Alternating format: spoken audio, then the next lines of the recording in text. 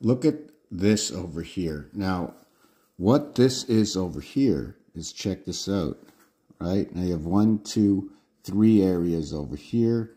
You have this area here, this area here, this area here, this area here.